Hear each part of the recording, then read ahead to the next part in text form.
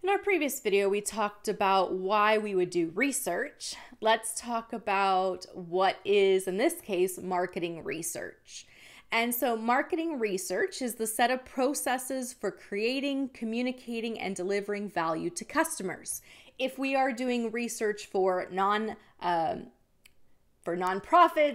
for academic, it's still a set of processes for creating, communicating, and delivering that value, helping inform decisions, but not necessarily to a customer, to a client, to change the body of knowledge, to change what people are doing.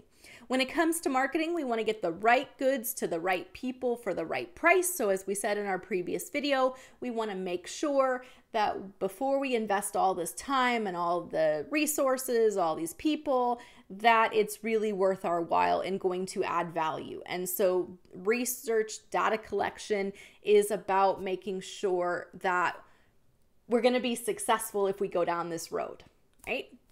So let's look at, too many things open, don't know how to move everything at once. All right, so let's define, at least here, let's define marketing research. So we are going to design, gather, analyze, and report information. And because this is marketing research, this is to solve marketing problems. If we're looking more generically at research, then we are designing, gathering, analyzing, and reporting information to solve business problems, organizational problems, long-standing problems or challenges in science and medicine, right? So designing, gathering, and let's just write this up here. So we are going to design,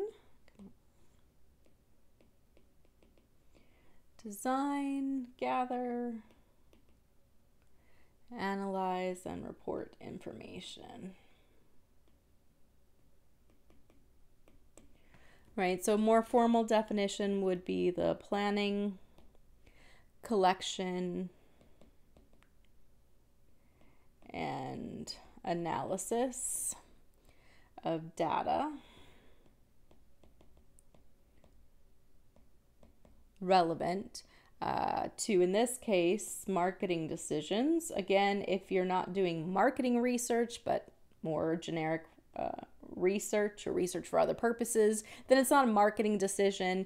It's simply a decision related to some other aspect of your organization or academia. So planning, collection, and analysis of data relevant to marketing decision making, and the communication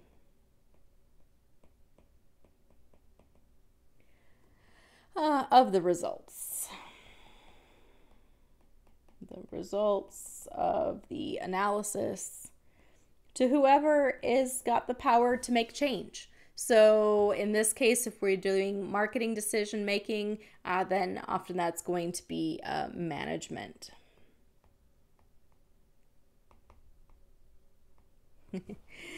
So if we're going to do marketing research, then we're going to need marketing data, which is going to be information regarding our specific customer groups, their geographic regions, who is the target market.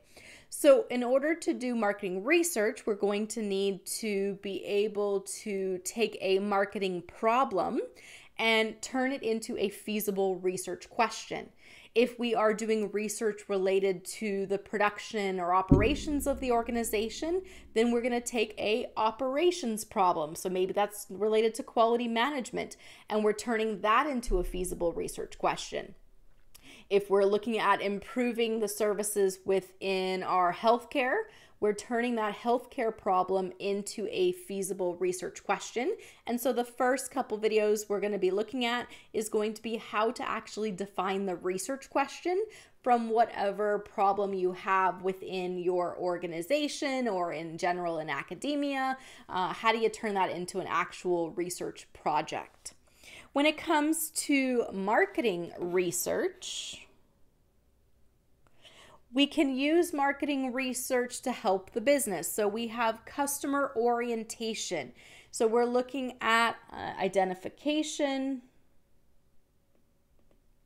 It's a problem with trying to write vertically. Identification What do we have here? Identification of and focus on the people or firms. So we could be a company that sells to other companies.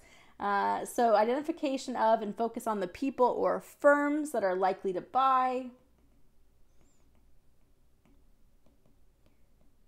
A product. And the production of those goods and services. So when we talk about marketing research, it's not just about selling, but it's also about ensuring that we make the good or service that meets their needs. Okay, and production of goods or services to meet their needs.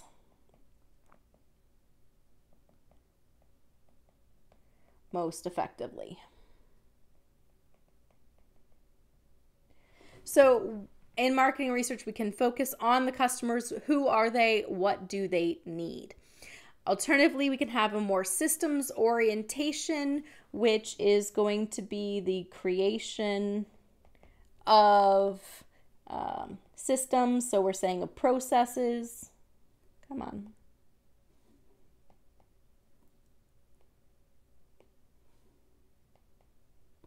Why are we not behaving here? Come on.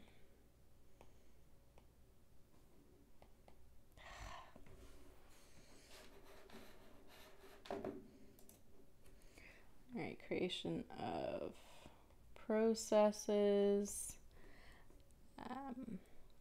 to monitor external environments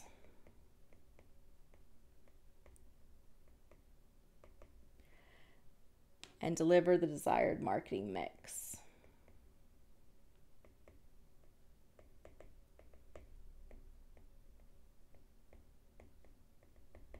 So the idea here is that we need to understand what is happening in terms of the economy, in terms of changing demographics. So maybe there's a change in who the people are that live in the area in which we provide our good and service. Their age is changing, their income level is changing. We'd also want to monitor what is happening in terms of the economy. If we're expecting to see high unemployment and we are a luxury good, then we're going to expect that less people are going to be willing and able to buy our product. So we're monitoring changes in that external environment and then changing our marketing mix. Well, what we mean by marketing mix are the 4 Ps that we learn about in a marketing class. So this would be the product itself. So perhaps you want to change what it is you make or do. And then we have placement, where we sell that particular product. How is it made accessible to our customer base? And we have price. So product placement, price. And then we have promotion. Advertising, how are we going to get people to know about our product? So placement is where they can go to get it. Promotion is how they're going to hear about it. Price, how much they're going to pay for it. And product, what are the features and characteristics of it. And so when we are doing marketing research, not only do we need to understand who the customer is, man, that handwriting is bad. Identification and focus on the people or firms that are likely to buy the product. But it's also the product itself. So we are making sure that we have the right marketing mix.